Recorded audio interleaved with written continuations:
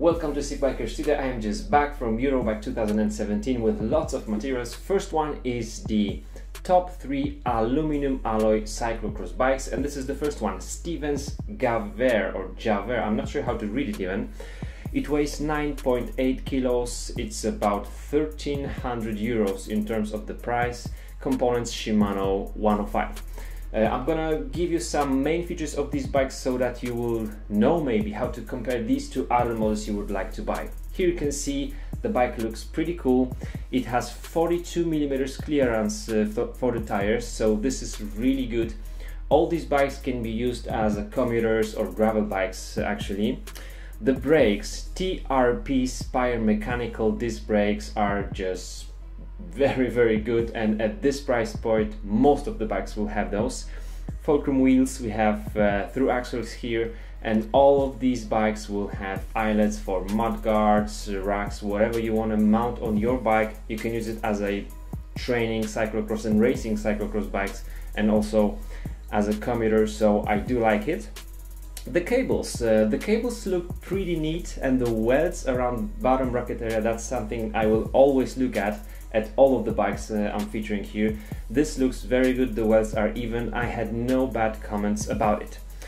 Here you can see the cable to the rear derailleur. This is the one-piece cable, so from the shifter through the whole frame to the rear derailleur there's just one-piece cable, which is good for the mud. There's a bit more friction on such a system, but it will stay cleaner, except for we've got here the you can see the through axle, but what I want to show you is that there is no additional seal for the cable, which should be there, because since you have just one piece housing, seal at the end would be really good thing. You can see the through axle here. The welds of the rear triangle look also pretty good. I was really happy looking at this bike. This is 2018, all the bikes are 2018. Finally, here you can see the eyelet. It looks cool. We've got 2x11 drivetrain, mostly Shimano 105. The stays are pretty thin, maybe giving you some additional comfort. Here's the additional eyelet on the frame. I do like the bike. Now the question, is this the Shimano 105 crankset? Because it says in the description of this bike.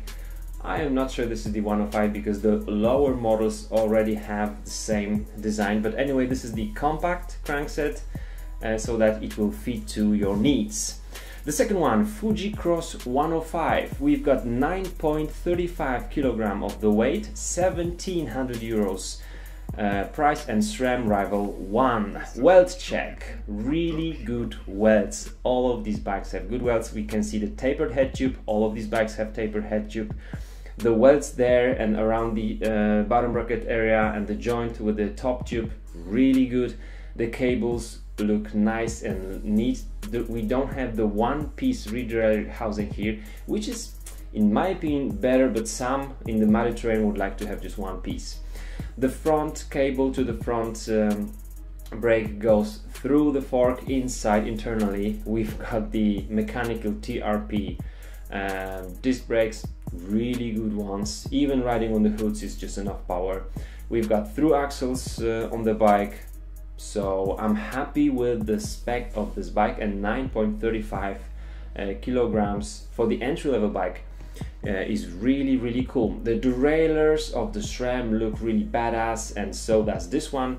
Once more, the crankset is also from Rival, so no money saving here, and 1x drivetrain, 1x11, but you can see on the frame there is already routing for the front derailleur cable ready for you, and the shifters from Rival, from SRAM, are different. You need to get used to those, but these are very high quality.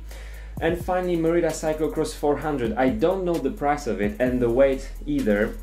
It looks very good. Merida has high quality bicycles.